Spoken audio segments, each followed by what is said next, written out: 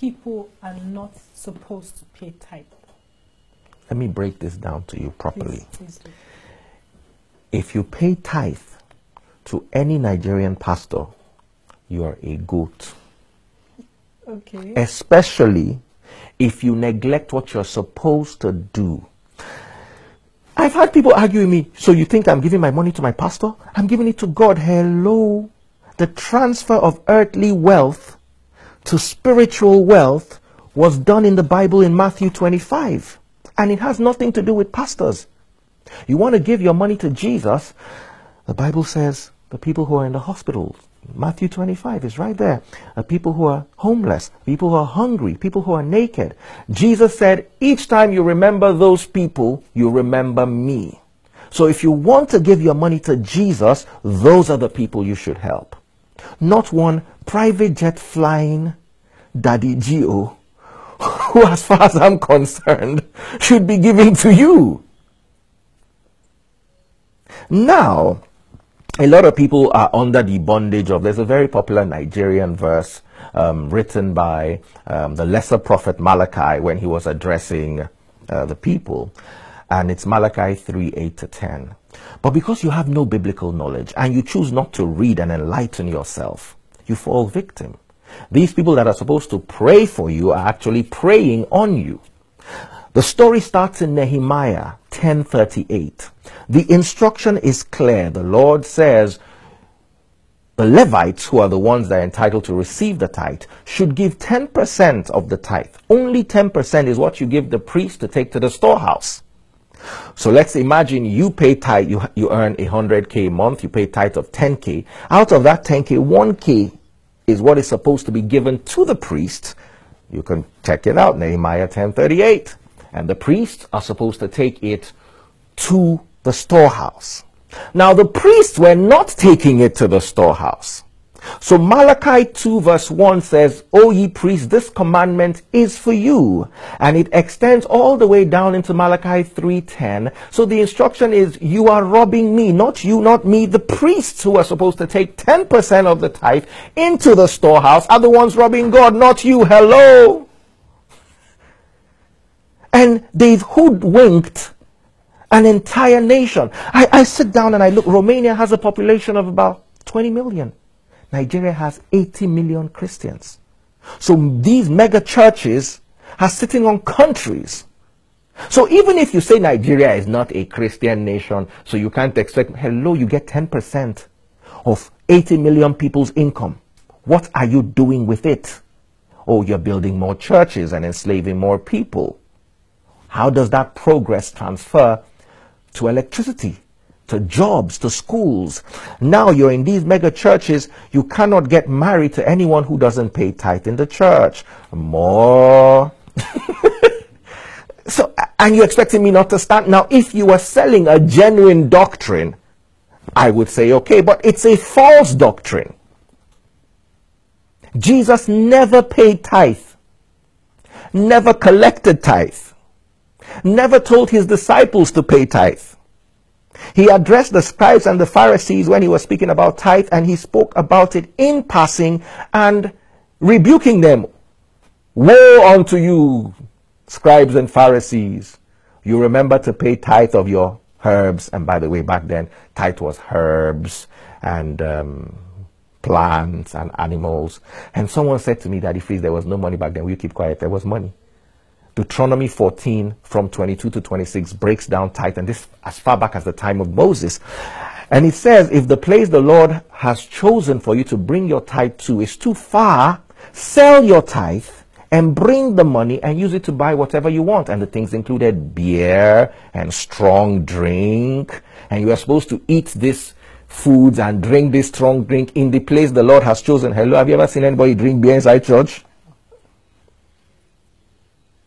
So, I don't know. It's like I'm sitting down here, I'm reading the Bible, I'm studying the scripture, I'm doing my research, and I'm seeing something that's absolutely different. It's like sleep and death.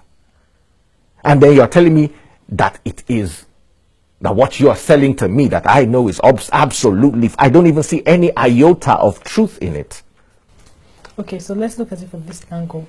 If these churches that we pay tithes to, if it did happen that we see them creating infrastructures that help create jobs, make the society a better place, would you say that it's safe, it's good to pay tithe? Now you've got a good point. You see, if you read the book of Deuteronomy 14:22 down to 26, it is stated what the tithe is meant for, and it's not every month. Tithe, the first year you're supposed to eat your tithe.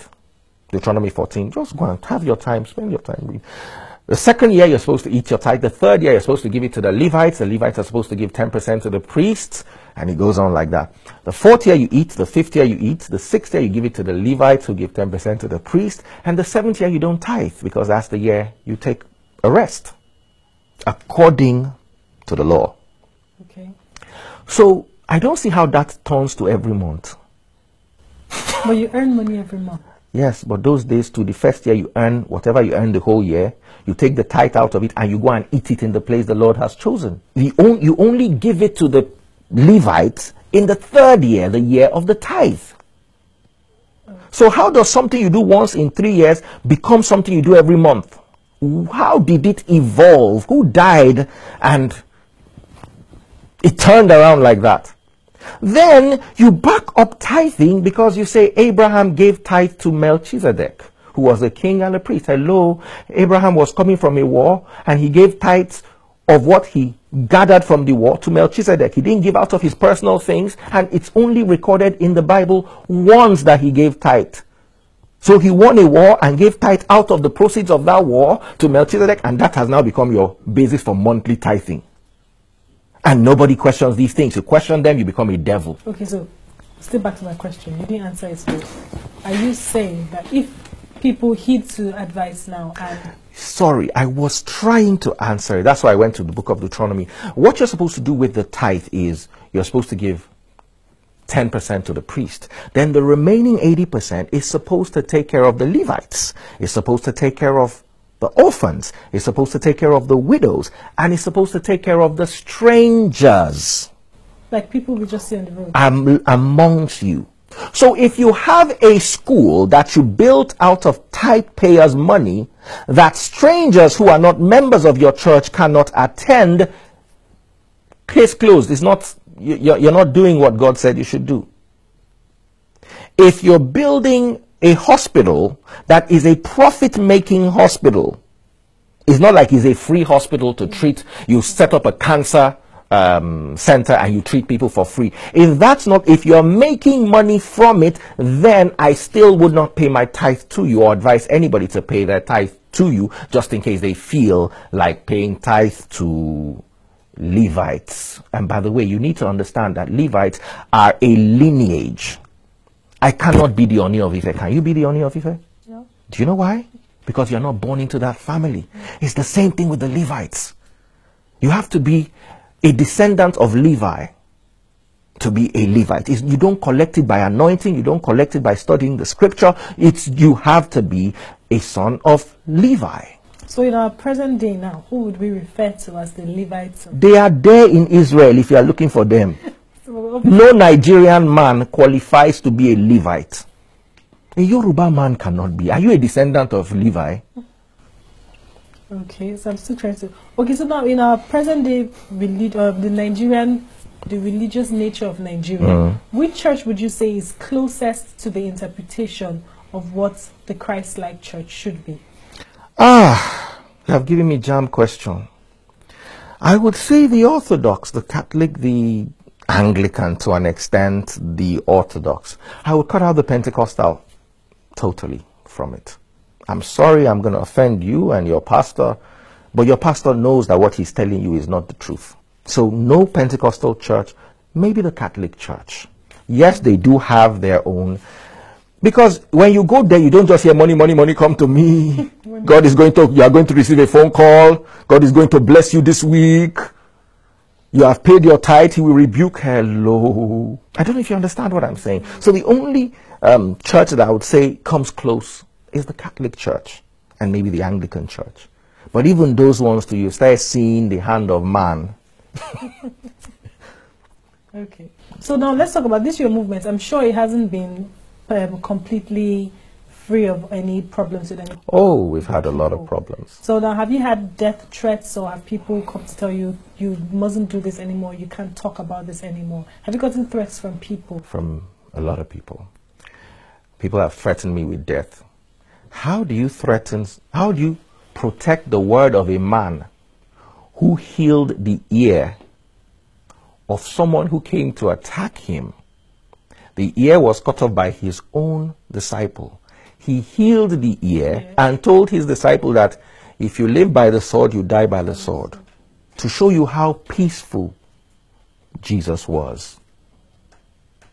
And yet you defend that Jesus with violence. So it doesn't make any sense to me. We've got a lot of death threats. Initially it was a lot harder. People didn't believe at all.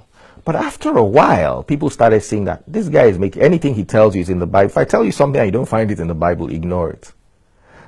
Do me a favor. Tell your pastor to preach Deuteronomy 14:22-26 in church next weekend. Let's see. I've never heard any pastor preach it. You should tithe a 10% of your income, and you should eat that tithe. It's there. It's Deuteronomy 14. They will never preach it.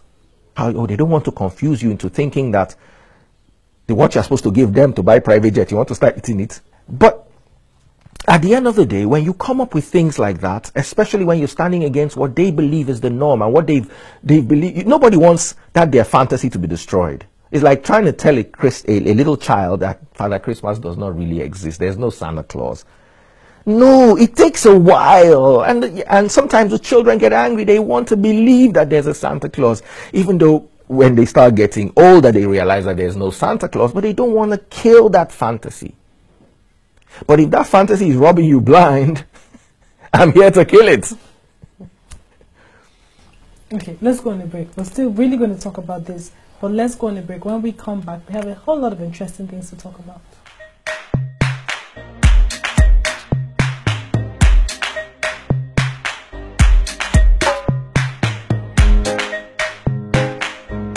Back. We're still talking to Daddy Freeze, leader of the Freedship movement. It's been so interesting. I'm sure you guys have been enjoying the journey so far. So let's dig right back into it. Yes. Now, talking about everything, literally. Before we're still going to talk about the threats, I want to get your opinion now. We have churches that people give donations to, and then they build schools, and then these members of the church cannot afford to go to the school, and then you have outsiders coming to the school because they can afford it. What do you have to say about that? It's all part of the fraud. You see,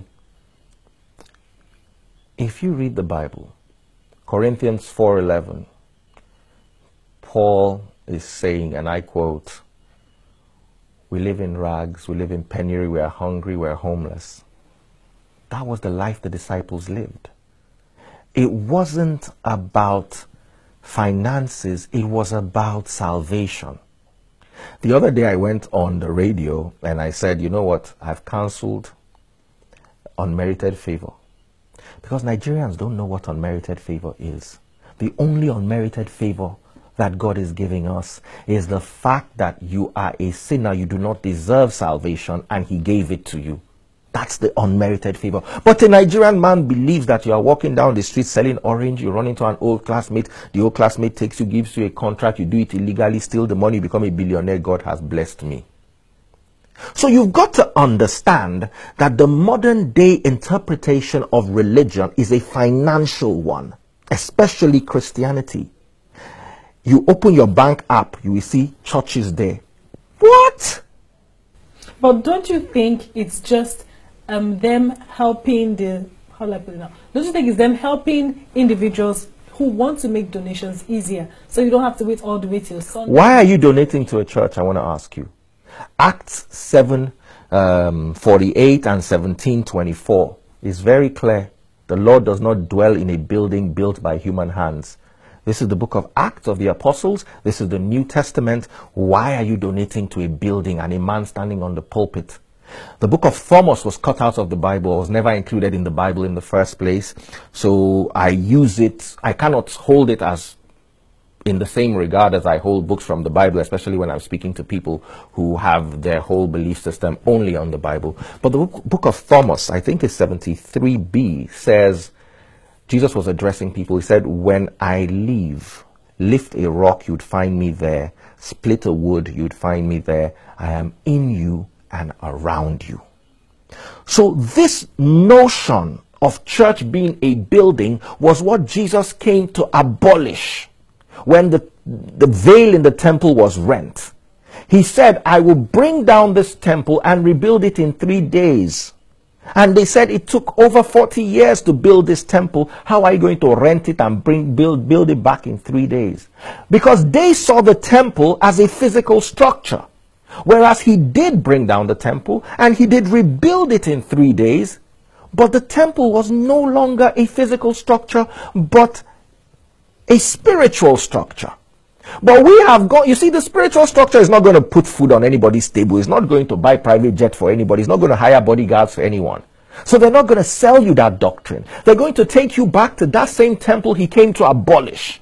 So I don't understand, if you are truly a Christian, truly following Christ, why are you donating money to a building? What if it's for the purpose of, because I would like to believe there are churches that actually have projects that help people, that reach out to people. It may not be up to the money that they're getting in return, but they do something so people see that they actually do something. So what if it's because they believe, or what if people have the opinion of, you know what, I don't want to know what this church is doing with the money, but I'm going to put it because I believe God is seeing my heart. Good. And that takes you back to the goat. In Matthew 25, Jesus split the nation. He put the goat on the left and the sheep on the right.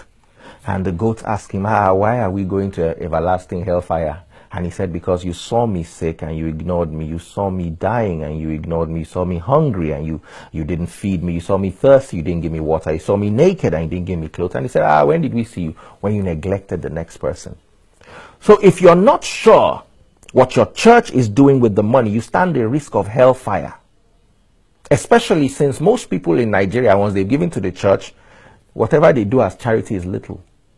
Whereas the way to heaven is through charity. It's there in the Bible, Matthew 25. If you want to sit by my side in the kingdom that was created before you were born, give to these people. Pastor is not included, church is not included. So I don't know how you're able to transfer giving to the people who, let me tell you something, you want to help the poor? Let every Nigerian give tithe, 10% of what they earn, to someone poorer than them who will not have problem in this country. Because as I am now, some people see me as poor. So if Babangida gives me 10% of his